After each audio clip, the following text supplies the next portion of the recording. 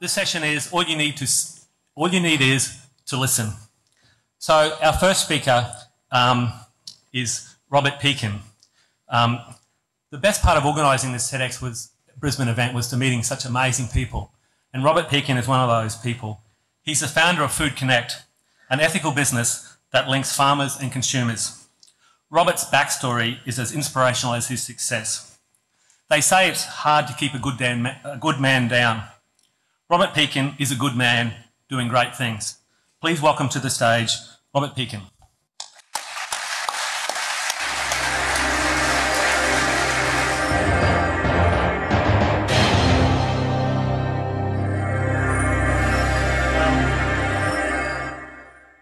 Thank you very much, and it's a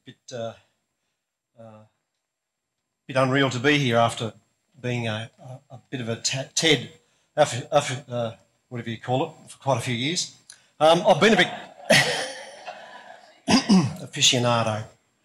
And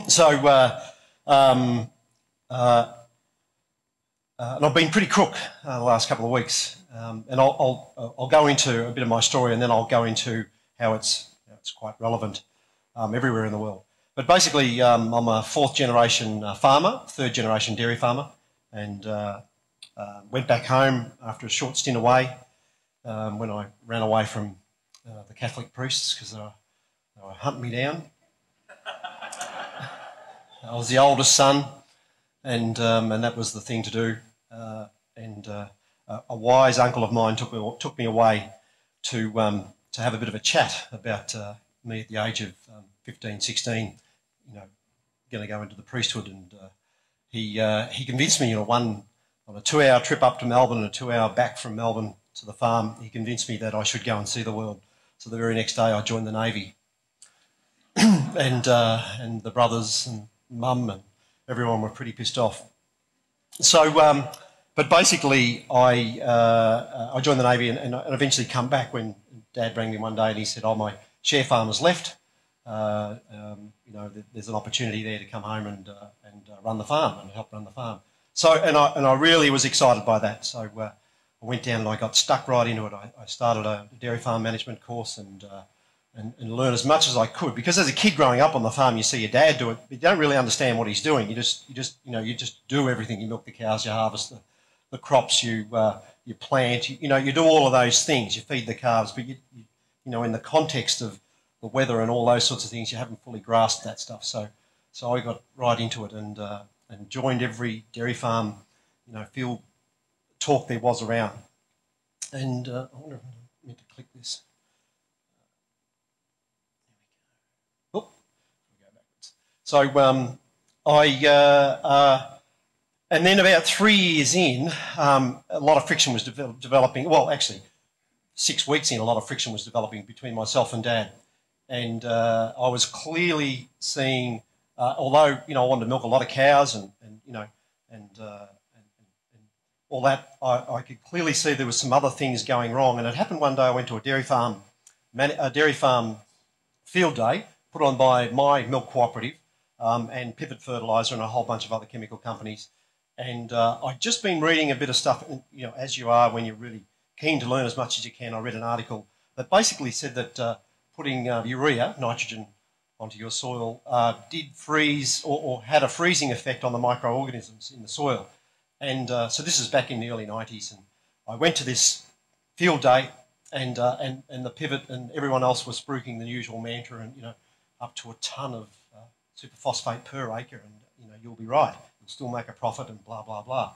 And I asked this question. I said, I just read an article that said that putting urea out freezes the microorganisms, and has other detrimental effects on the soil life.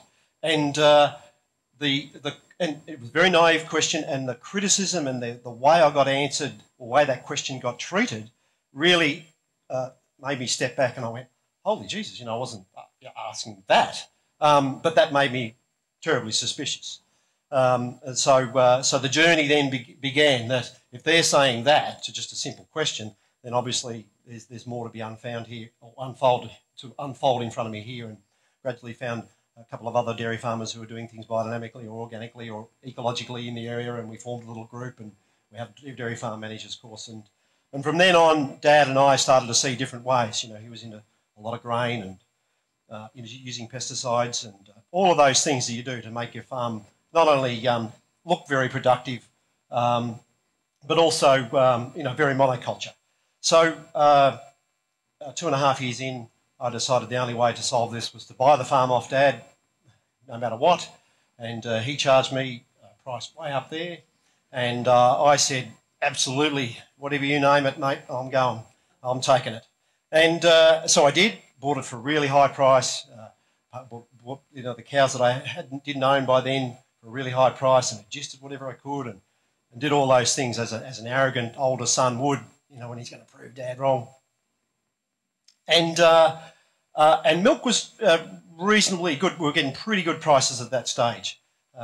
This is in April, and done all the budgeting and the planning around that. And, you know, the bank was okay. Yes, we'll mortgage you to the hilt, and it'll all be fine, son. So 2 months later, the opening milk prices started for the next year, 30% lower than the previous year, and I was in deep shit. I was milking 310 cows in a ten-a-side double up herringbone dairy, which means you spend, you know, 7 or 8 hours a day in the dairy milking cows, and I was budgeting on building a rotary so I could reduce that down to maybe, you know, 2 or 3 hours a day, or 4 hours a day maximum. So there was a lot of plans and a lot of dreams, and I renamed the farm after the Indigenous people, or I finally contacted the Indigenous people, and we changed it from, my uncle named his part of the farm Fairview, and Dad named his part of the farm Hillview. So we, with the Indigenous people, named it Bambarablanjuru, which means cone-shaped hill where eagles soar. And I did all this stuff and loved the farm and planted lots of trees, and, you know, went about this organic conversion, and it was, you know, it was my dream. A lot of people come to the farm. It was inspirational. It was in dry land area, 23 inches of rainfall. Loved my cows. I let them grow back their horns and let them have their tails, and all of those things that, you know, a naive organic dairy farmer does. And I survived through the first year. We had a really wet winter, which I had some good clays. Anyway, at the end of 3 years, we went through 2 more droughts and 2 more price drops. And I had no labour force left. I had about 5 people who worked with me on the farm, and by the 3rd year, I had no one left. 2 of them stayed on voluntarily to help, but I was starting to go a little bit mad because I was so passionate about my dream, and I was so proud. I was going to prove Dad wrong, and I was going to defy the banks. And then February of 1998, the bank said, you know, you're out of there. So I fought and fought. 6 months later, a psychologist saw me and said, you've gone stark raving mad. You need to just pull out. And you know, during that whole period of time, the whole suicide thing and everything happens, and I'll show you some stats in a minute.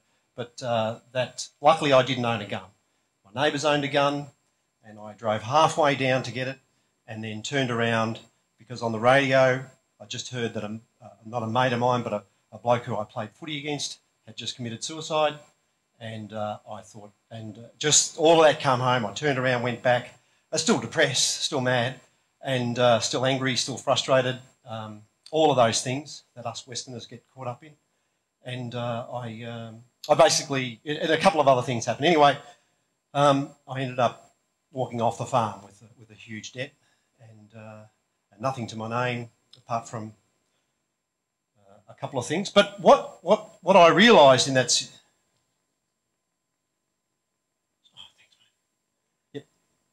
But so I'll just end my story there for a minute, park it for a minute, and say, put it in perspective with the Australian scene, but also the global scene. You can almost just put the two together and they're the same. Just to sort of, this is what pulled me out of it, that I wasn't an isolated case. So basically, the number of farms in 1973, so when I was a 10-year-old boy, 185,000, and last year, so that's 5 per day. 5 farmers leave land in Australia per day. The gross value, this is the real kicker. So this is the total value of farm produce sold at their retail value was worth 47.15 billion back in 1973. Any guesses to what it might be today? You'd have a good guess. How much? Too many? Too many? Who would say it would be double? Triple? Quadruple? Less than that? You're right. Less. Isn't it an incredible figure? This is the one that really sucks. So this is what the farmers get. So back then, you know, about 43% of the retail price. Now, it's actually really worse in some areas like the dairy industry. So, and then the other one is, which is really killing a lot of farmers, and it's increasing at an increasing rate. Back then it was that, now it's that. And the other one, which wasn't really measured, and it's very hard to measure, is the suicide rate back in '73, because one thing, they can't report them because there's a whole bunch of things that the media can't talk about with suicides because of the replication factor. Although it worked in the opposite for me, so I don't know what that's about. But it's double the national rate for farmers, so it's twice. And that doesn't include the straight line, you know, the car crashes straight into a tree, sole person in the car, no skid marks. They just go, well, you know, who knows what it was. But I tell you what, when I was thinking about it, every time I drove down the road in one of those moods, it was like, that's the easiest way out. As long as you get it right. It wouldn't be real good if you got it wrong. So, so this is what's happened with the real farm costs. Almost doubled. I just thought, what's it going to look like for 2010 for a lot of farmers? So this is a poll in the Farm Weekly, Australian poll. So if you look at the bottom three, maybe break even and probably make a loss. It's over 70%. You know, you've got to ask why do they still do it? What's going on? 60% of them 60% of Australian farmers all earn off-farm income these days. So what's happened? You know, so if the farmers are losing, what's happening to you guys? So that's the increase in bread prices versus the increase in. Well, the other one this is the increase in barley versus the increase in beer prices. 45% faster growth for a piece of steak than the price of a cow. And this is the one for milk, which is what I was in. So this is where I was when I went down. This little bit of a slide here, but I was down around with Bonlac. I was with a different milk company. I was down around 21 cents, 22 cents a litre. So, so pretty tough. And this is what I left the farm with. Old Dodge Ute, loaded up with all my goodies. And but another realisation was, because I left and disappeared to the Tasmanian wilderness for about 6 or 7 months and just lived in the bush with a 40-kilo backpack on I didn't take the Dodge over with me, and obviously, you know, all sorts of thing happened to you out there, and thankfully I didn't have any money, so I couldn't go to the pub and absolutely just get smashed. But I realised a lot of things. You know, I had a lot of empathy for the Indigenous people, but when I suddenly sat with it and I thought, gee, I was only on the farm for 20, 30 years, and I had a dream and I was passionate about it. I mean, these people had been here, 20, 30, 40, 50,000 years. They'd been on this country. They belonged to this country more than I ever did, and I was a mess. And I thought, Jesus Christ, what have we done to these people? So there was a couple of really big realisations through going through that, and it's really hard to sort of describe. And in Tasmania, I met Indigenous people over there. They were meant to be all gone. I was taught in school. The Black Line had wiped them all out. Here they were, thriving, telling me stories, giving me messages on how to go into the bush and click rocks together to ask if you could go up that mountain or down this pathway or up that river. So I had 6 months of growing a beard down to here, pretty much wandering around, with not many clothes on, most of the time reading a couple of books and really going completely primal and living out of the land and eating whatever I could out of living. I'd go back to the mainland. I was being chased. I should say I had a 90 grand debt.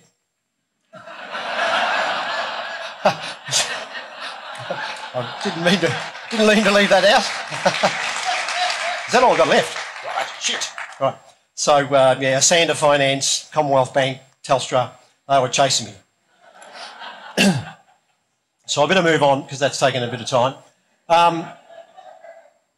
Okay, so where am I going to go? So, but I really wanted to put a solution on the ground. I come through it. I went to a community shared agriculture farm. I could see city folk connecting with farmers. I could see, and that put the hairs on the back of my neck. I could see there was another way of doing food because that way sucked. The CEO of Bottle Neck Milk Company, when I went out the door, was on $1.2 million. And every farmer was losing. And there's so many things that just suck that we can just give up on, or we can take another, we can challenge that. And right now, in this, the last 2 or 3 years, we're seeing the blessed unrest. We're seeing the status quo being challenged in phenomenal ways. And it's really sort of, it's under the carpet, starting to come up now in bits and pieces and bites around the place. But we're really starting to see that us people can form a mutiny. We can take over the world. We can take over the way business is done. We can take, every meal you have, you're involved in the food system. And it's such a bad system the way it's done.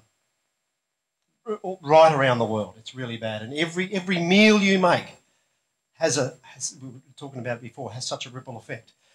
Graham Samuel, and he did this thing with Woolies and Coles last year. The ACCC don't even have a definition of the word competition. The word competition means to strive to help everyone get better.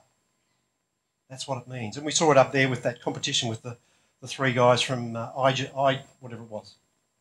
Yeah, as soon as you put it out there, people share, they want to help everyone get better, and that's what we're seeing in the world of social business.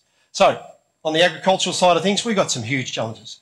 We've got, the Murray-Darling is going pretty well at the moment, but, in 10 years' time, it'll be back to the same thing again. We've got huge erosion. It's still happening around the world. The degradation of our soils is huge. We've got a lot of oil, lots of things, resources are going to be running out.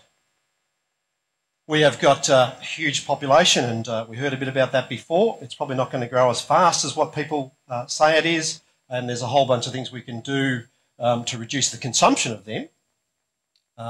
And we've got this still big businesses eating small businesses. And this is a great example. Now, this is just the seed industry of the world. It's now owned primarily by chemical companies. Now, why would a chemical company want to own a seed company? Simple question. And why would they want to make a lot of money out of it? What's the point? What is that all about?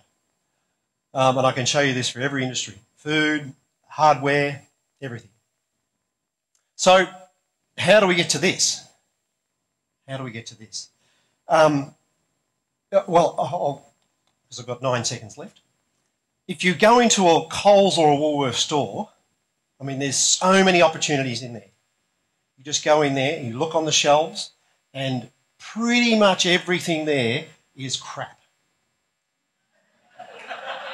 If you go into...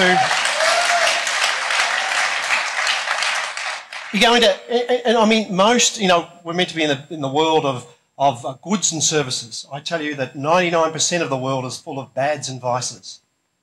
So that means that there is an incredible opportunity to reverse that around. You can go into a Coles Woolly store, see the baby food and go, I can do better baby food locally using local farmers, paying them better and being a hell of a lot more nutritious. Every single product. Every service you see that destroys the world, you can go out there and create another service, not a vice, and do something totally opposite and turn it around. If you work for a corporate, take your severance pay, go and start a business. I'm serious. It's the only way. We have got the power because the politicians aren't going to change. Sure, there's going to be some upswelling this year when when the election's called, but we have got an enormous opportunity to actually spot those opportunities and go, beauty. Coles and Woolies own 80% of the market. That's a huge market share that we can now take back off them. The bigger they are, the harder they fall. Thank you very much.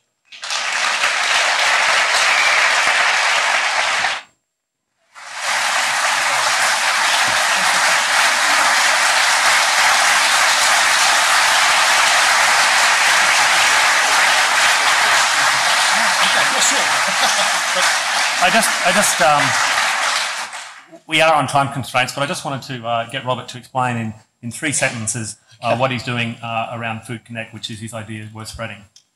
Okay, so Food Connect is basically an organisation that just brings farmers together and distribute it straight into families, but now we're doing a lot of other things as well. We're the first organisation or company in Australia, a for-profit company that's put not-for-profit articles into that company so it can never be sold and no individual can make any money out of it. And now we're seeing lots of food businesses, little food businesses around Australia replicate that. They're called social businesses or KICs, community interest companies, out of the UK model. Now we've set up a foundation and the model's been autonomously replicated, called Food Connect in Adelaide, Sydney, Melbourne's just about to release. We've got Hobart, ACT, just about everywhere. And it's a pay-it-forward replication system. So no one has to pay any money up front. It's all open source and we give them everything. We actually pay our Brisbane staff the wages to actually go and help all these other places set up. And then we think eventually, in 3 or 4 years' time, we'll actually have the resources to actually put that into all. And it's not just the Food Connect model, it's any community food enterprise that you come up with a great idea to run, will somehow, put you in touch with the right people or find some money or stimulate you to head down this direction and create the necessary revolution. Thanks, mate. Was that 3 seconds?